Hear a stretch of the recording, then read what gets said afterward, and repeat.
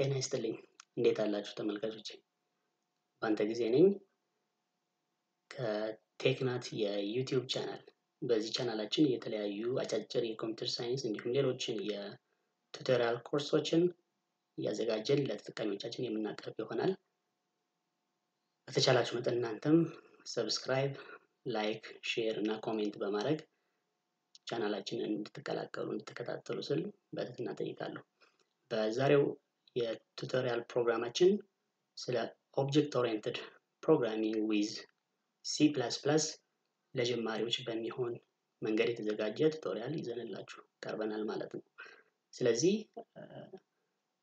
ከዚህ በኋላ በሚኖሩ ተከታታይ ቪዲዮዎች እንዴት አድርገን በC++ ፕሮግራም በመጠቀም ትንንሽ ሶፍትዌሮችን ዴቨሎፕ ማድረግ እንዴት እንደሚቻል እንማማራለን ማለት ነው በዛሬው ሌክቸራችን የመጀመሪያው ሌክቸራችን ቲዮሬቲካል የሆነ ኮንሴፕት ስለ ኦብጀክት ኦሪየንትድ ፕሮግራሚንግ አሁን በአለማችን ላይ በብዛት በሰፊው እየተጠቀምንበት ያለውን ፓራዳይም እንመለከታለን ማለት ነው በሚቀጥለው ቱቶሪያል ስለ ሶፍትዌሮች ወይም ዴቨሎፕመንታል ቱልስ በC++ የሚሆኑ ዴቨሎፕመንታል ቱሎች እነማን ናቸው እንዴት ወደ ኮምፒውተራችን ጭነን እንዴት መጠቀም እንችላለን የሚለውን የምናይ ይሆናል ማለት ነው ስለዚህ በዛሬው ሌክቸራችን concepts of object oriented programming ስለዚህ በዚህ tutorial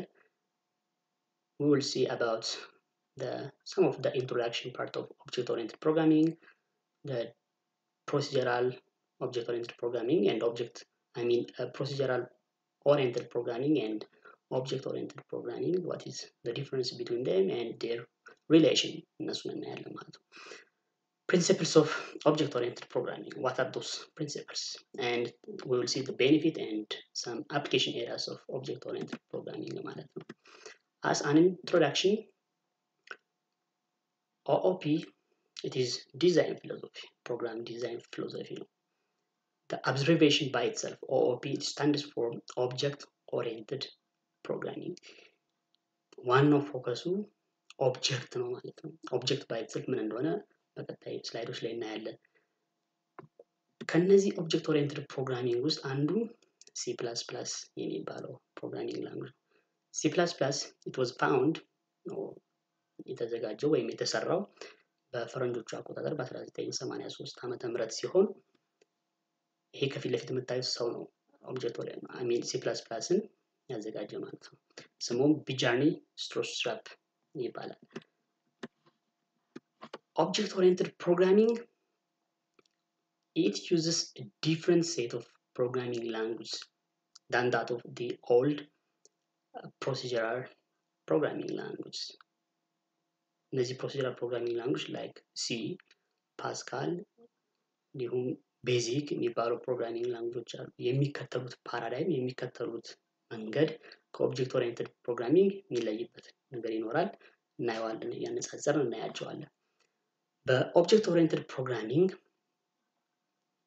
everything is grouped as a self sustainable objects ስለዚህ ዋናው ማጠንጠኛ ኤሪያው በኦብጀክት ኦሪየንትድ ፕሮግራሚንግ ኦብጀክቶቻችን ናቸው ማለት ነው ስለዚህ ምንድነው ኦብጀክት ባይ itself ኦብጀክት ምን ማለት ነው ለምሳሌ ፊለክታችሁ የምታዩት ስክሪፕቶ ባይ itself አንድ ኦብጀክት ነው ይሄ ኦብጀክት የራሱ የሆነ ፕሮፐርቲ ባህሪዎች and የራሱ የሆነ ኦፕሬሽኖች ይኖሩታል ወይም አክቲቪቲዎች ይኖሩታል ወይም አክሽኖች ይኖሩታል ማለት ነው ቦርድ ብላክ ቦርድ ሊሆን ይችላል or white ቦርድ ሊሆን ይችላል እሱ ባይ itself ኦብጀክት ነው ላፕቶፓችን የምንጠቀምበት ላፕቶፕ ወይም ዲስክቶፕ ሊሆን ይችላል እሱ ራሱ አንድ ኦብጀክት ነው መቀመጫ ወንበሮች ተማሪ ስቱደንት ፕሮጀክተር these are some of physical objects የምናያቸው እንዳስሳቸው ናቸው in addition to that ለምሳሌ ሪዛልታችሁ የግሬድ ሪዛልታችሁ ሊሆን ይችላል አካውንታችሁ ሊሆን ይችላል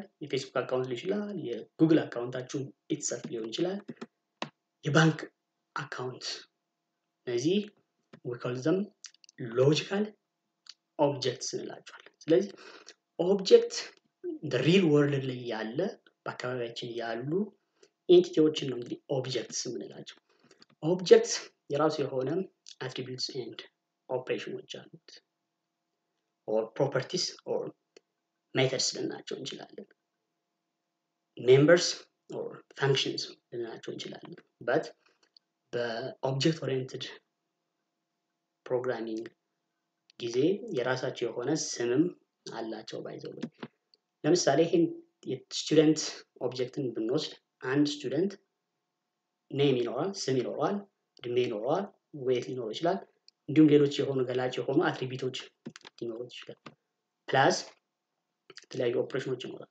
አንድ ተማሪ ይበላል ተኛል ይጓዛል he can work these are the operations of student object if you take car ይሄ መኪና ብትወስዱ ይሄ ካር የተመረተበት ካምፓኒ ሞዴሉ ዌቱ it can be the attribute of the object car and operations driving stop fill fuel these are some of the operations of the object car ባንክ አካውንትን ብትወስዱ አካውንት ናምበር አለው ሆልደር ኔም አለው ባለቤቱ ራሱ የአካውንት ያለው ባላንስ by itself another attribute or property ነው ማለት በዛ አካውንት ደግሞ የሚሰሩ ኦፕሬሽኖች አሉ like depositing ሊሆን ይችላል withdraw transfer እነዚህ some of the operations of the object bank አካውንት ይሆናል ማለት ነው እንግዲህ እናንተም በራሳችሁ የተለያዩ ኦፕሽኖችን አይደንቲፋይ አድርጋችሁ አትሪቢዩታቸውና ኦፕሬሽናቸውን እስኪ በራሳችሁ አይደንቲፋይ አድርጉ አንድ ስፔሲፊክ ኦብጀክት ካር ብንወስድ ይቺ ኦብጀክት ካር እንደምታዩት የራሱ የሆነ ፕሮፐርቲዎች አሉት ላይክ ማኒፋክቸረር ከላይ ለማየት ሞክረን ሞዴሉ ከለር ይር ፕራይስ ሌሎችም ፕሮፐርቲዎችን ልንጨምር እንችላለን ሜተዶች ወይም አክሽንስ ወይም ኦፕሬሽንስ ያልናቸው ስታርቲንግ ድራይቪንግ ፓርክ ማድረግ እነዚህ another methods or operations ናቸው ኢቨንቶችም ሊኖሩት ይችላል ላይክ ኦን ስታርት በሚጀምርበት ሰዓት እንግዲህ ይሄንን ሪል ወርልድ ላይ ያለን ኦብጀክት we will symbolize it into programming language ወደ ኦብጀክት ኦሪየንትድ አምጥተን ወደ ፕሮግራም ልንቀይረው እንችላለን ማለት ነው ስለዚህ ክላሶች ምንድናቸው እንግዲህ ስለ ኦብጀክት ኦሪየንትድ ፕሮግራሚንግ ፓራዳይም ስናነሳ ዋናው መነሻችን ኦብጀክቶች ናቸው እነዚህ ኦብጀክትስ they are the instance of a class የአንድ ክላስ ኢንስታንስ ናቸው እንግዲህ አንድ ጀነራል የሆነው ጀነሪክ የሆነ ገላጭ ነገር አለ ማለት ነው ለኦብጀክቶች ያ ጀነሪክ የሆነ ሪፕሬዘንቴሽን we call it classes እንለዋለን በኦብጀክት ኦሪየንትድ ፕሮግራሚንግ ፓራዳይም if you take አኒማል ብትወስዱ በአኒማል ወርልድ ውስጥ የተለያዩ አኒማሎች አሉ ግን አንድ ኮመን የሆነ ነገር ደግሞ አኒማልን ጀነራል አጠቃሎ የሚይዝልን ምን እንለዋለን ማለት እነዛን ኦብጀክቶች አጠቃሎ የሚይዝልን ክላስ እንለዋለን ማለት ስለዚህ by definition በዲፊኒሽን classes they are blueprints or templates for objects and objects we call them instance of the class እንላቸዋለን ማለት ነው let's take the car class እንግዲህ አንድ ፕሮግራም ዲዛይን በሚደረግበት ሰዓት ዲዛይን ፕሮሰሱ ላይ ክላስ ዲያግራም ይባላል ያ ክላስ ዲያግራም የተለያዩ ሌየሮች አሉት መጀመሪያው የሚይዘው ሌየር ክላስ ኔም ነው ይሄ ክላስ ኔም ለምሳሌ በዚህ ኬዝ ካር ክላስ ብለን ይሄ ክላስ አትሪቢዩቶች ኦር ፕሮፐርቲዎች አሉት ለምሳሌ ማኒፋክቸረር ከለሩ ኦዶሜትር ሪዲንግ ቅድም ስናያቸው የነበሩት and the others ሌሎችም አይደንቲፋይ ልታደርጉ ይችላላችሁ እነሱ the attribute of the car ነው methods like driving repainting fill with gas brake ያን ልናስቀምጥ እንችላለን ስለዚህ ያ ክላስ it have different instance ለምሳሌ በካር ክላስ ውስጥ we have a Mercedes object we may have BMW object which will take the car class property ማለት ነው ስለዚህ ጀነሪክ የሆነው ለዛ ኦብጀክት ኤሌመንት or part we call it class እንለዋለን ማለት ነው ስለዚህ what are the applications of object oriented programming object oriented programming የተለያዩ አፕሊኬሽኖች ላይ ልንጠቀመው እንችላለን ከነዚህ ውስጥ real time systems design simulation and modeling system object oriented database client server systems neural network and parallel programming decision support and office automation system, CIM, CAD, CAM systems, artificial intelligence and expert systems. They can be implemented using object-oriented programming. Let's see let's compare እናነጻጽራቸው procedural oriented programming እና object oriented programming. Procedural oriented programming ዋናው ኤምፋሲስ ወይም ትኩረቱ ፋንክሽን ላይ ወይም ፕሮሲጀሮች ላይ ነው፣ አካሄዱ ላይ ነው። ወደ object oriented programming ስንመጣው ግን ዋናው ኤምፋሲሱ ዴታ ነው የሚሆነው rather than the procedure, how data can be manipulated. ዋናው ማኒፑሌት የምናደርገው ሲንግሏን ኤሌመንት ወይም ዴታ ላይ ነው ማለት ነው ትኩረት የሚሰጠው። ሴም is true. Functions and procedures that operate on the data will be given a focus in the procedural oriented programming. The object oriented programming ጊዜ ግን main ፎከሳችን የሚሆነው on the data that is being operated ነው ማለት ነው። በአፕሮች ደረጃ top down approach procedural oriented programming ከተላል ማለት ነው። በኦብጀክት ኦሪየንትድ ፕሮግራሚንግ ጊዜ ግን bottom up approach ነው የምንከተለው ማለት ነው። ትንሿ ኤሌመንት ከዴታ ጀምረን ወደ ትልቆቹ ያሳደግን እንሄዳለን ማለት ነው። Large programs, they will be divided into small programs known as functions during procedural oriented programming. In the case of object oriented programming, large programs, they will be divided into classes and objects. Most of the functions shared global data during the procedural oriented programming. The object oriented programming again, data is tied together with functions in the data structure. Data always moves openly in the system from one function to another function during the procedural oriented programming. In the object oriented programming again, data is hidden, abstract, and it cannot be accessed by external functions. ከዛ ክላሶች በሆኑ external functions አክሰስ አይደረግም፣ ሂድን ነው። ይሄ እንግዲህ አንዱ የሚጠቅምበት ምክንያት ምንድነው? secure የሆነ ሲስተሞችን ዲቨሎፕ ለማድረግ ይረዳናል ማለት ነው። Addition of data and function, it's difficult in the procedural oriented paradigm or programming. But object oriented programming ጊዜ ግን we can add data and functions easily. Therefore, modular የሆነ ሲስተሞችን ኢምፕሊመንት ማድረግ እንችላለን ማለት ነው። We cannot declare namespace directly.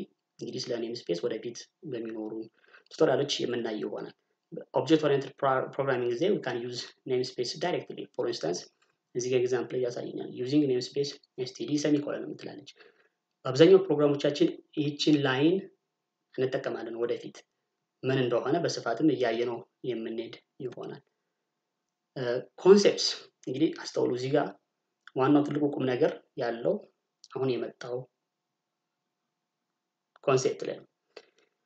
ኢንሄሪታንስ፣ polymorphism, data encapsulation, abstraction, access specifiers, they are not allowed or available in procedural oriented programming.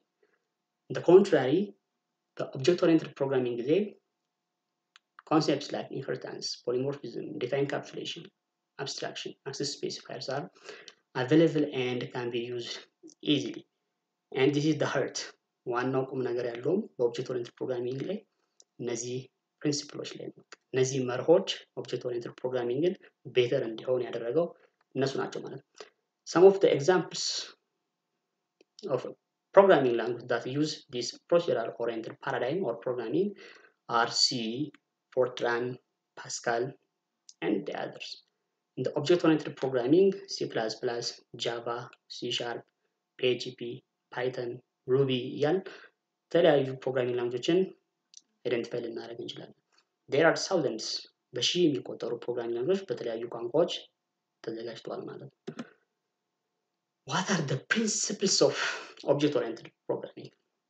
እንግዲህ የዚህ ፊሎሶፊ ዋናው መርህ በእነዚህ በአራቱ ፕሪንሲፕሎች ላይ የተመሰረተ ነው። These four main object oriented programming principles are: first one is abstraction, second one is encapsulation, third one is inheritance, and fourth one polymorphism. Let's see each one by one and by and abstraction. By definition, abstraction, it refers to the act of representing essential features without including the background details or explanations. አስፈላጊ የሆኑ ፊቸሮችን ዋና ዲቴሎችን በመተው ወይም ሃይድ በማድረግ የምንጠቀምበት አንዱ ፕሪንሲፕል ነው ማለት በኦብጀክት ኦሪየንትድ ፕሮግራሚንግ ጊዜ እንግዲህ እነዚህ በፕሮሲጀራል ላይ ሰፖርት አይደረጉም። Abstraction provides you a generalized view of your class or object by providing relevant information. አስፈላጊ የሆነ ኢንፎርሜሽን ብቻ ነው መግለጽ የምንችለው ማለት ነው። Abstraction, it is the process of hiding the working style of an object and showing the information of an object in an understandable manner.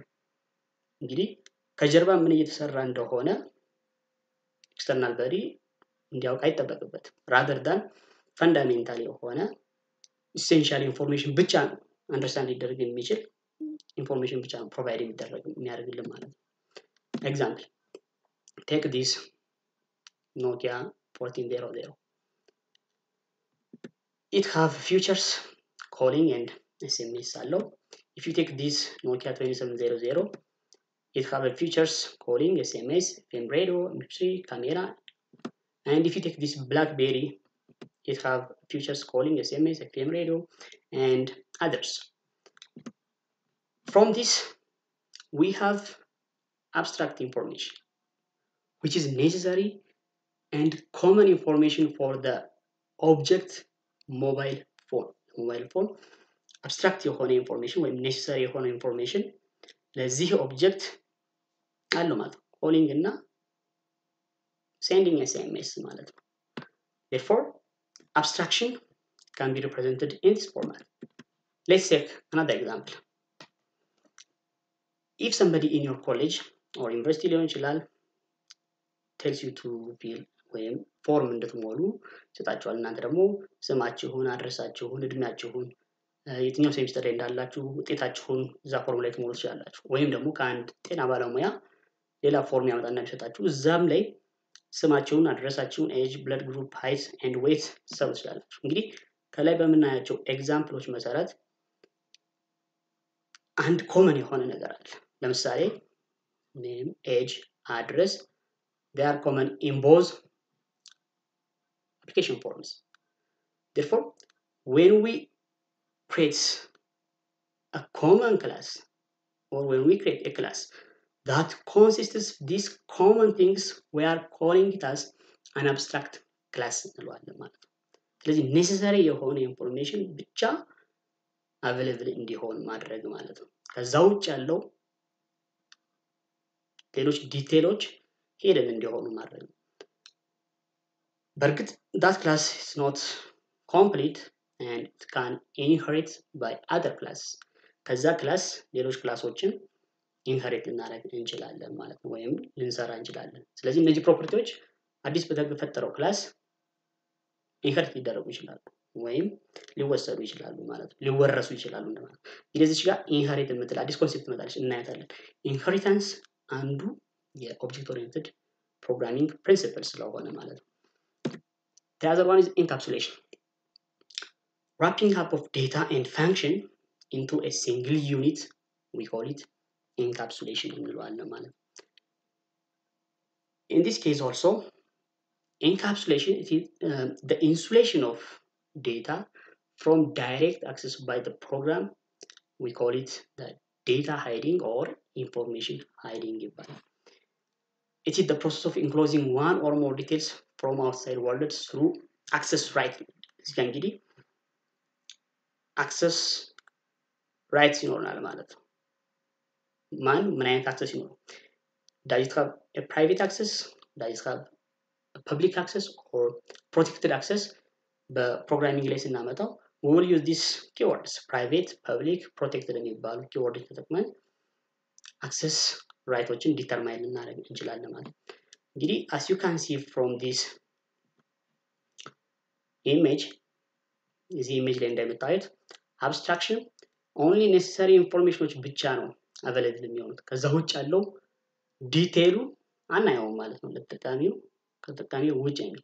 ኢንካፕሱሌሽን ላይ ስንመጣ ግን የተለያዩ ኮምፖነንቶች ይኖራሉ። እነዛን ኮምፖነንቶች into a single unit combine እናደርጋለን። but who can access those elements የሚለው there will be an access right ይኖረዋል ማለት ነው። therefore encapsulation is the process of combining data and functions into a single unit called classes. In encapsulation, the data is not accessed directly. It is accessed through the functions present inside the class. Class ውስጥ ባሉ ፋንክሽኖች ዴታው አለ። ያ ዴታ ፕራይቬት ነው የሚሆነው። ይሄ ዴታ ግን እዛ ክላስ ውስጥ ባሉ ፋንክሽኖች ብቻ አክሰስ ይደረጋል። የተለያየ አክሰስ ሌቭሎች ሊኖሩት ይችላሉ። በእርግጥ users are unaware about working of circuitry and hardware devices. እንግዲህ በዚህ ፒክቸር ራሱ እንደምንመለከተው የውጭ ተጠቃሚ ኢንተርናሊ ምን እየተሰራ እንደሆነ ምን አይነት ዲቫይስ እንዳለ they have no idea. ይሄ ፕሪንሲፕል we call it encapsulation ይባላል። the contrary abstraction ደግሞ it is the process where you show only relevant data ስንል ለምሳሌ ኤስኤምኤስ ለማድረግ የትኛውን በተን ነው የምነካ፣ ኮል ለማድረግ የትኛውን በተን ምነካ የሚለውን ብቻ ዲቴል ነው እማየው። ከዛ ውጭ ያለው working detail it is hidden or unnecessary details of the object from the user are hidden in total ማለት ነው። Consider your mobile phone, for instance. You just need to know what buttons are to be presented to send a message or make a call. What happens when you press a button, how your messages are sent, how your calls are connected is all abstracted away from the user. Therefore, abstraction ማለት ያ ነው ማለት ነው። Let's compare abstraction and encapsulation. Abstraction says that what details to be made visible የትኞቹ ዲቴሎች ናቸው ቪዚብል መሆን መቻል አለባቸው የሚለውን ፕሪንሲፕል የሚይዝ ነው። ኢንካፕሱሌሽን ስንል ደግሞ it provides the level of access rights to that visible details ነው። እነዛ ቪዚብል ለተደረጉ ዲቴሎች ምን አይነት አክሰስ ራይትስ እንስጠው፣ ፕራይቬት ይሁን ፕሮቴክትድ ይሁን ኦር ፐብሊክ ይሁን የሚለውን አክሰስ ራይትስ የሚሰጥበት ኢንካፕሱሌሽን ነው ማለት ነው። let's see another example. እነዚህ ሁለቱን ነገሮች በሌላ ኤግዛምፕል እንየው። ለምሳሌ when we switch Bluetooth, I am able to connect another mobile but not able to access the other mobile features like dialing number, accessing a box. እንግዲህ ብሉቱዝ ኦን አድርገን ሞባይላችን ላይ ስንጠቀም በብሉቱዝ ዲቫይስ ኮኔክት አድርጋለሁ ከሌላው ዲቫይስ ላይ ግን የዛን ዲቫይስ ዲያሊንጉን ወይም ኢንቦክስ ሊሆን ይችላል ኦር ቴክስቱን ግን አክሰስ ማድረግ አልችልም። this is because Bluetooth feature is given some level of abstraction. ሰጥቶ abstraction ስላለ ማለት ነው። የትኛው ቪዚብል ይሁን የትኛው ሂድን ይሁን የሚለው when for instance take this image ይሄንን ኢሜጅ ውሰዱ። we have mobile A, B and C. when mobile A is connected with mobile B using Bluetooth, whereas mobile B is already connected to mobile C. ከዚህ ጋር ኮኔክት ነው። then mobile A it is not allowed to connect to C via B. በቢ አማካኝነት C ኮኔክት መሆን አይችልም። this is because accessibility restriction ማለት ነው። ይሄ accessibility restriction ምን እንለዋለን ማለት ነው? ኢንካፕሱሌሽን እንለዋለን ማለት ነው። ሪስትሪክት ተደርጓል። ስለዚህ we call it encapsulation እንለዋለን ማለት ነው። the other principle of object oriented programming is inheritance. It is the process by which objects of one class acquire the properties of objects of another class. Remember, we have said class, it is the blueprint or template of an object ብለናል። እንግዲህ አንድ ፓረንት ክላስ ይኖረናል። ያ ፓረንት ክላስ በውስጡ የተለያዩ ሰብ ክላሶች ይኖሩታል። ይሄ ፓረንት ክላስ የራሱ የሆነ ፕሮፐርቲዎች ይኖሩታል and የራሱ የሆነ ኦፕሬሽንስ or ሜተድስ ይኖሩታል። በውስጡ ያሉ ሌሎች ክላሶች or ሰብ ክላስስ እንላቸዋለን የዚህን ፓረንት ክላስ ፕሮፐርቲ እና ኦፕሬሽን አክሰስ ማድረግ ሲችሉ we are saying it is inheriting እያደረገ ነው ማለት ነው። Let's see this example. Vehicle, there are different types of vehicles. Land vehicles, water vehicles, air vehicles. Land vehicle, it have bus, car. Water vehicles, it have ship, boats. Air vehicles, aeroplane, helicopters. Therefore, this vehicle parent class, it has its own properties and operations. The land vehicle, it may access or it may inherit properties of vehicle, as well as bus and car. They can inherit the properties of land as well as vehicle. This principle is called inheritance. For instance, in this case, vehicle class, the parent class, let's say it have properties like chassis number, engine, color, and origin. So all these properties, they can be inherited by subclasses of vehicle, the land or bus and car. Therefore, ሌሎችም እንደዛው የቬሂክልን ፕሮፐርቲ በሚወስዱበት ሰዓት they inherited ወርሰዋል ነው።